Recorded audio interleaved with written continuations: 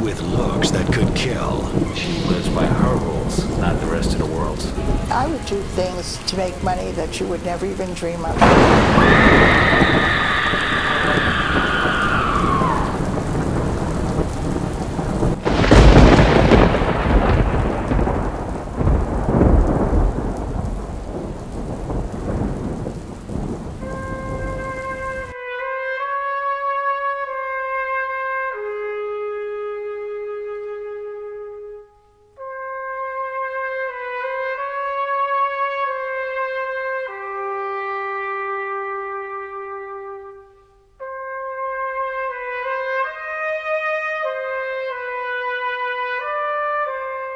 What's the largest selling news weekly in America? It isn't Newsweek. It isn't even Time anymore. In first place is the self-proclaimed news weekly, the National Enquirer.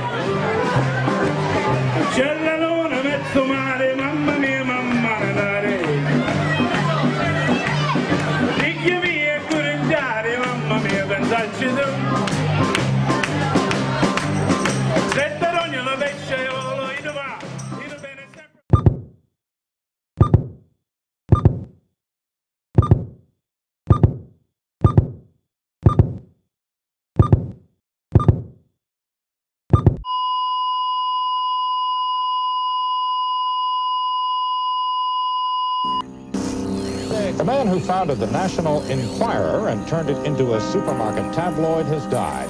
General Lois Pope Jr. died yesterday of a heart attack. He was 61.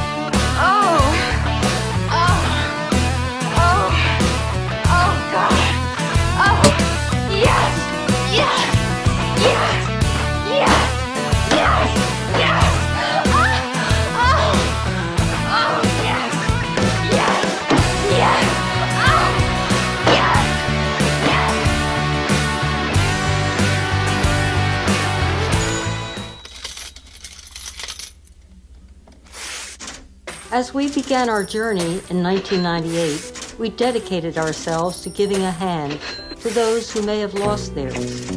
The American Veterans Disabled for Life Memorial will be a tribute to the more than 3 million living disabled veterans and all those who have gone before them. It will honor their valor, courage, and sacrifice of men and women, young and old, soldiers of every race, creed, and religion who were injured while defending our nation's freedom and democracy. These unsung heroes have taken bullets for us, and it's time to have a permanent memorial in Washington, D.C., in the full view of the United States Capitol to honor these veterans. I have some very exciting news, for tonight marks a milestone. This will be the last Life Gala dedicated to raising funds for the American Veterans Disabled for Life Memorial, because the official dedication date is being finalized. Isn't that wonderful? Football team.